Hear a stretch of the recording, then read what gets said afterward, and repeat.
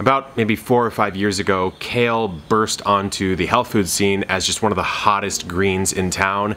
And in the garden, it's really been here for a long time. We grow this all the time and we've used it for many years. But the question is, how do you actually harvest kale and get the most out of it?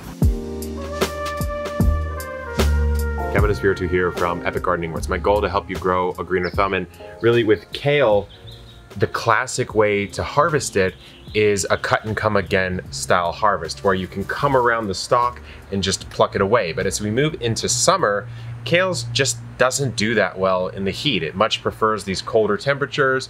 The growth is better, the sweetness of the flavor is better. And so this bed, I just need to get all this kale out of here. So I figured what better time to show you both how I harvest it, how I approach harvesting it, when's the best time to harvest it, as well as at the end of this video, I'm gonna turn all this kale into one of my favorite kale recipes, kale chips. So without further ado, cultivate that like button for Epic Kale, and let's get into it. The first thing to look at here is just how kale grows. So you can see it comes up off of this main stalk and you have leaves that protrude out in a sort of stair-step-like fashion. Now this one here is a bit yellow, and that's what happens as kale matures. It goes yellow, it becomes very easy to just pluck off. The flavor on this is gonna be pretty atrocious, so this is gonna go into the worm bin.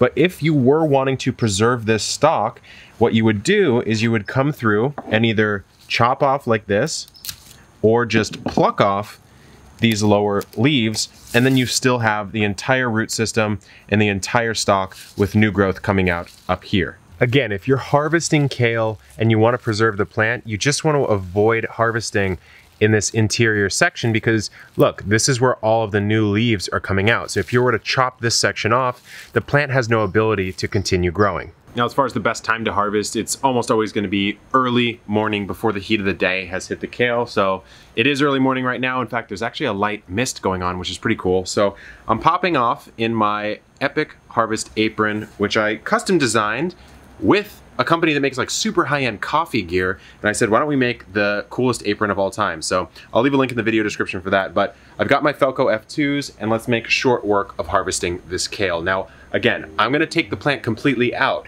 You don't have to do that if you want it to keep growing, but I wanna use this bed for summer crops, so I'm cutting off directly at the surface of the soil, but I'm leaving the roots in because this soil is nice and alive and the roots will break down and add to the soil over time. So before I bring these inside and we actually, that was so gross. I think there's a pest on this one. Before I bring these off and bring them inside, I'm just gonna take off some of these outer ones because the lowest and outermost are gonna be the oldest and most likely to not taste very good.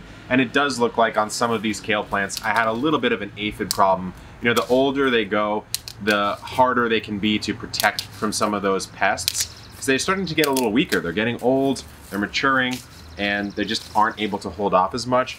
But that's fine. That's what we're here for, to help care for these plants. So I'm just pulling all of this stuff off at the bottom, and then what I'll do is go through in the kitchen and give it a nice wash. I changed my mind and we're actually gonna just be giving it a nice wash out here. This will need to go through a couple different rough washes because I did notice some aphid pressure on here and I don't wanna eat aphids, so I'm just gonna make sure I give it a nice wash, maybe 2 or 3 different times to get everything off, because on these ones, I mean, if an aphid's hiding, it's sometimes hard to get it away if it's this curly style kale, right? So you gotta like peel things back, make sure they're not there and all that.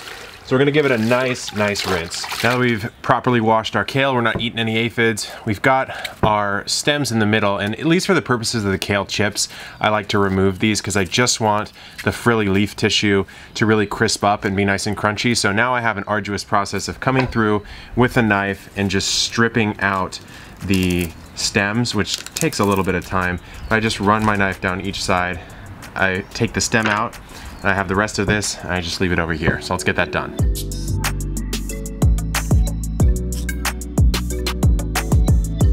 So we've got our kale stripped from the stem, but it's still not quite at the level we want it to for the kale chips. So the next step is to rough chop it. You wanna go too thin because then the kale is just like almost like a powder-esque type of thing.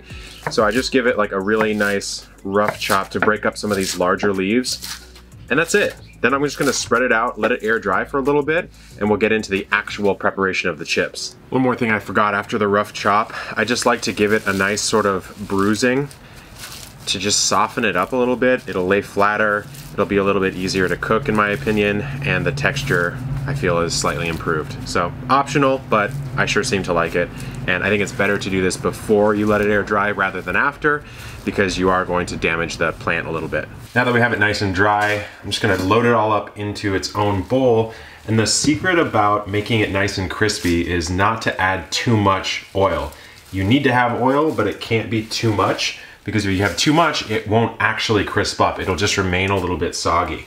So what I do is I take maybe 2 tablespoons of oil, just enough to like really lightly coat it, and then I get a little liberal on the spices. And again, the spices I use, it's just smoked paprika, boom, salt and pepper. That's all it is. Does not take much more than that to get a nice kale chip going.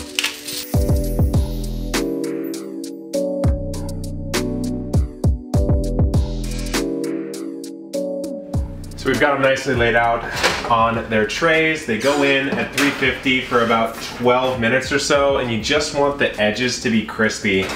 You don't want them to burn, because then of course they taste horrible. So we'll be back in exactly 12 minutes. So what we want is, just listen. That's the sound you want. You don't want it to have any sort of sogginess to it. So you got these nice crunchy chips that are honestly best eaten pretty fresh. So I would get these in your mouth ASAP.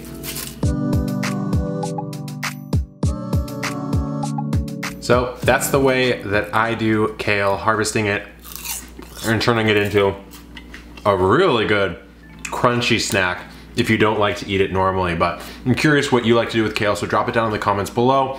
And until next time, good luck in the garden and the kitchen, and keep on growing.